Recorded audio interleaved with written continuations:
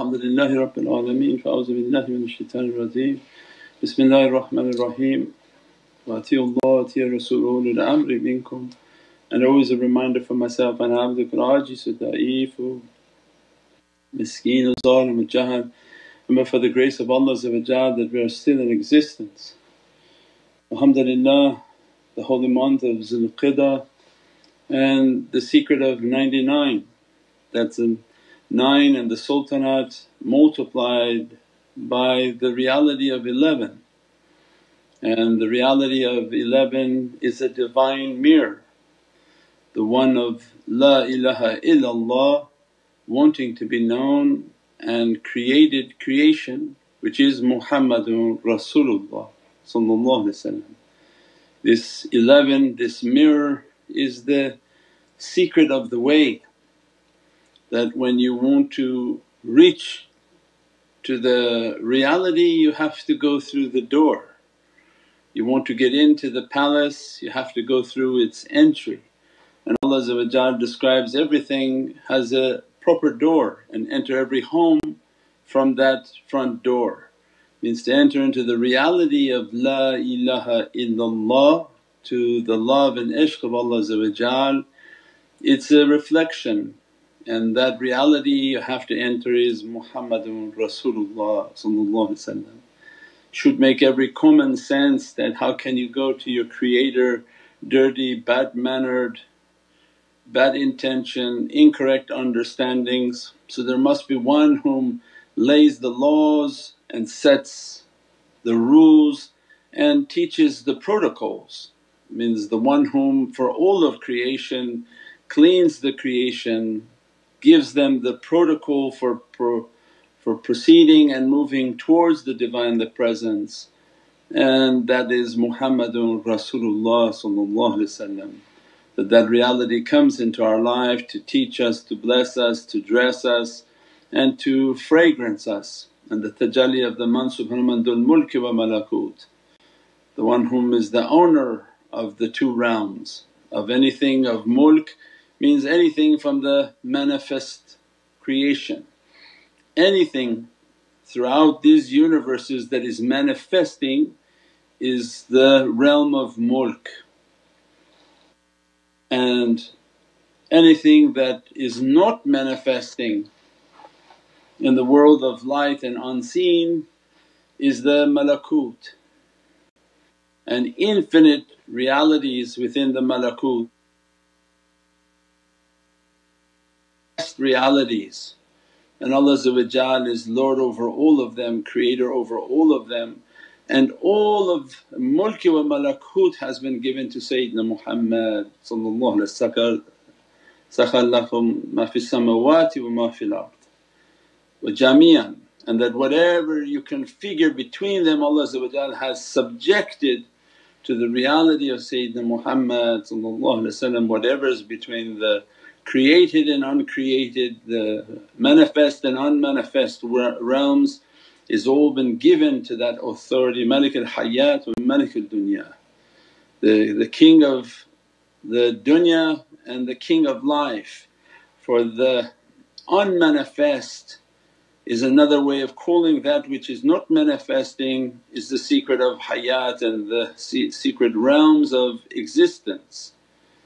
So alhamdulillah that Allah granted for us to enter into this month, and the month of Zalzalah, the month of earthquake, the month in which the Holy Qur'an is dressing the earth to bring out what is hidden. Anything that is hidden has to come out, and if what is hidden is something good then alhamdulillah Allah to bring its reality out. Every quaking and every shaking exposes what's hidden within, means both good and bad. So when people are shook, then what comes out of them is either good or bad. And when the bad comes out then they must realize that badness, and if the good comes out then alhamdulillah Allah dress them and bless them and bringing their reality out for them to approach closer and closer to the Divinely Presence. We pray that in these holy months that Allah made it a month also for seclusions, that many of those whom been trained in the way of reality, that they are secluded in the month of Dhul Qi'dah, so that Allah to complete His favours upon their soul. Means the immensity of the light that is coming from the Divinely Throne, where we describe from Ramadan was ghashiyah, to be dust, to be obliterated. Subhana Rabbul Mulki wa Malakut, Subhana Rabbul Arshi amma yasifoon. Last month is that those dust and the nothing to be presented to the Divinely Throne, and then the holy month of Dhul Qi'dah in which the One dresses the One, the Divinely Mirror in which Allah sends the dress of Divinely Presence onto that reality to dress it and to bless it. As a result of those tajallis everything is quaking. Because the tajalli is so great, Allah shaking everything, everything in creation it shakes in this holy month because of the tajalli. Because of the immensity of the tajalli, which is a very jalali, which is a majestic tajalli in which cracks everything. And what comes out then Allah exposes. That if it was good, alhamdulillah, and they praise Allah, alhamdulillah ya Rabbi for what goodness is coming out, and if bad they ask Allah forgiveness, Ya Rabbi forgive us for the bad that we hide within ourselves, then inshaAllah Allah to bring it and to clean it, to dress it and to perfect the characters of insan and ashiqeen, those whom are lovers of Sayyidina Muhammad, and with all their zeal they struggle in the way to make Allah happy. Means immense glad tidings for all those whom support, all those who send their support, all those whom send their comments, all those whom send their links, everything that everyone doing to get the attention of Allah, the attention of Sayyidina Muhammad, the attention of awliyaullah fis samaa'i wa fil ard, that their nazar be upon us, all our actions, all our deeds, all those whom struggling in the way to perform those deeds, to perform those actions, to give and to sacrifice from what they have and give into the way and to give to the path. The ones whom running around and giving food and identifying locations and wells and everything manageable possible, whatever people are doing of their khidmat, that Allah inshaAllah to dress it, to bless it and to grant us this year a beatific hijrah, a beatific presence in Divinely Presence, that we all make intention for Hajj, that, Ya Rabbi I don't know if my physicality will be going but I'm going with all my heart and soul, that Allah to dress us on our Hajj, to bless us with our Hajj. Means these are the dresses that we are in need of to complete this year. That after all the tajallis Allah has dressed, then to bring that soul into the Divinely Mirror. And the perfection of the mirror is the one that has the realities, not us, we have nothing. Our life was just to clean, to do our zikr, to do our service, so that what happens when you're presented to a mirror if you're clean? You reflect what the mirror is reflecting onto you. The purpose of your zikr, your cleaning, your service, every sin is washed away with khidmat. Khidmat brings a rahmah. We said before that your salah it requires to be judged. Every action requires a judgment except that which we do by love. There's nothing to judge from love. Allah doesn't say that love wasn't good enough. Whatever the servant can do of their khidmat is a sign of their love and ishq. If they bring a cup of water, Allah doesn't say, well you should have brought more. They brought the cup of water, they get the reward for a cup of water. If all they had was a cup of water to give, Allah gives them oceans of abundance. So means love is not something that can be judged. Allah gives the gift of that love. So means the greatest that we have is our service, our khidmat, our service. And our service with our life, with our time, with our wealth, with our provision, with our ability, our faculty, our thought, our feet, whatever that we can do, that khidmat, that service washes away every type of difficulty like a polishing, polishing, polishing.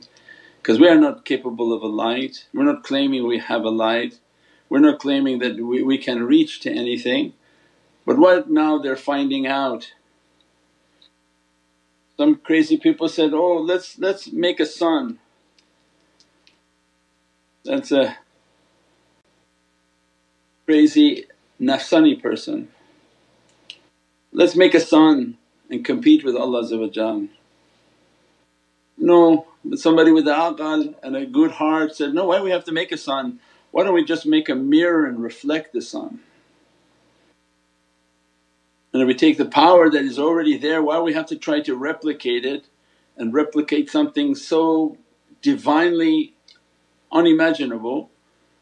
Why we don't just take the mirror, shine it at the sun? And if the mirror is purified enough, it reflects the sun like a weapon. So now the military is making very purified mirrors. I think they had it in one of the Batman or Superman movies because they understood this is tariqah, that they go in front of the sun and they realize the purity of the mirror they use. If they use a cheap mirror, in the presence of that sun it will reflect in immense power, and you imagine where you shine that reflection will burn through everything. Now imagine if the mirror is much more purified of substance and of purity, how much it can convey the reflection of that sun. And that's all the tariqah is coming and inspiring to people, that do your khidmat, do your prayers, do everything Allah has asked of us, be of service. This love, this way is immense washing, cleansing, washing, cleansing. Why? So that every time you meditate and contemplate, your soul is a purified mirror, and as a result that mirror goes in the presence of that sun, S-U-N, an immense dress and reflection. And this is the reality of the shaykhs, that they're not claiming they're something. That's why these people whom don't understand the reality of tawheed, this is the month and the reality of 11, which is the immense reality of tawheed. The first usul, the first principle of Islamic law is tawheed and oneness. And when people have no mind they think, oh the tariqahs there are multiplicity. They're all over the place thinking there's multiple. And so, no, you don't really understand oneness. That this immensity of oneness is that this la ilaha illallah is a power that nothing and no one can harness that power except but one. And Allah says, if I speak to the mountain it would be dust. Because Allah by humility talks about the power, Divinely powers as a speech, because Qur'an is Allah's speech.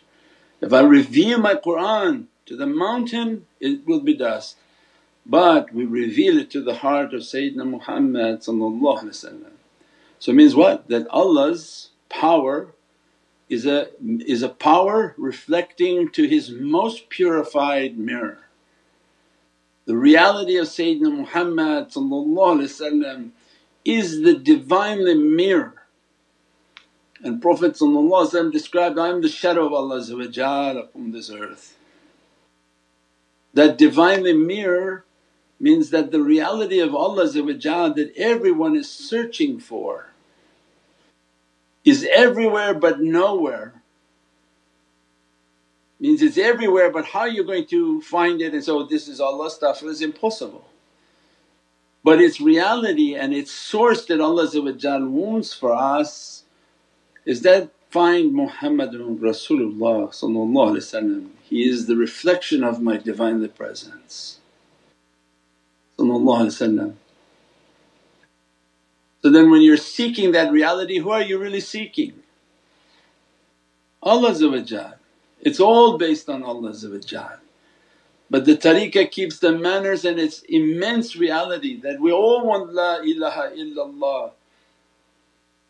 But Allah says, you're not going to find it like that, you don't have the capacity to carry that, you're not that mirror, you're not that one. But that one is Muhammadun Rasulallah. And that reality of Prophet perfectly without imperfection, khuluqul azim. These codes that Allah gives in Holy Qur'an, you are of a magnificent character. As if Allah describing His satellite, that I created you without imperfection. Your mirror has no imperfection because every imperfection in the mirror leaves out something of a reflection. So imagine the sun is shining but you have a big circle on your mirror broken. Well, the sun is going to reflect everything but what hits that broken piece. So it means the one that whom Allah is describing that my reflection is perfectly reflected through your reality, that's why khuluqul azim, you are of a magnificent character. There's no impurity and imperfection. Hudan al-muttaqeen, what is it? Alif Lam Mim, dhalikal kitab la rayba fi. There's no crookedness in your kitab, you are my walking book, you are the walking reflection. There is nothing of an imperfection within you. As a result you perfectly reflect Divinely Presence. So as you're running to Muhammadun Rasulallah, in actuality you are running to Allah's reflection to you. It's only but one light, there's no two. If they understood that, they would understand Tawheed. There's not but two, there's no two lights, it's one light. The ocean of la ilaha illallah that everyone wants to search for. Allah says, you can't get that reality, the purified, the perfected reality except through the door of Muhammadun Rasulallah. With no imperfection it reflects towards creation. And then all the lovers and awliya, sahabi and Ahlul Bayt above all, they were the satellites of Muhammadun Rasulullah. As a result of their existence, the ones whom heard and saw that source of light, they became so purified in their soul and their reality that they perfectly reflected the light of Muhammadun Rasulullah. And that's why Prophet described, my companions are all like stars. Means I purified them, I'm reflecting my light through them. Any one of them that you follow you will be guided, because these are all satellites from Prophet's presence. And they are reflections of Allah's light. Because remember it's just one source, Allah sending one light, it hits to Muhammadun Rasulullah and perfectly reflects back out. And whoever Prophet is sending that light to, again that's from Allah, and then they send it back out, and then they send it back out. And all those whom kept the way and kept their love and kept coming and cleaning, coming and cleaning, they're asking also to be dressed by that satellite. And as a result, as soon as that light began to hit them, it began to wash them, cleanse them, take every badness away from them. And it comes from the door of Muhammadun Rasulullah. As his light comes, begins to clean and take away the imperfections of the mirror.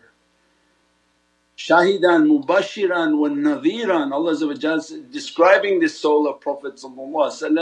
When his soul's light comes to you, he's a witness over you. He's witness shahidan, this whole Qur'an.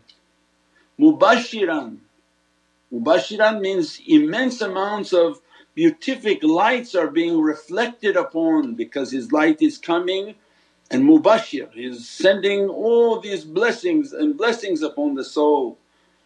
And nadhiran, that his light's cleaning every imperfection on your satellite. And you are being dressed by Allah's light because Muhammadun Rasulallah first comes, the light of Muhammadun Rasulallah comes, cleans, purifies, and then the light of Allah begin to dress upon the soul in perfection. We pray that Allah grant us this love, grant us the immensity of these blessings, grant us a heart to understand these realities and to be dressed by these realities inshaAllah. Subhana rabbika rabbil izzati amma yasifoon, salaamun al mursaleen, walhamdulillahi rabbil alameen. Bi hurmati Muhammadin Mustafa wa bi siri Surat al-Fatiha.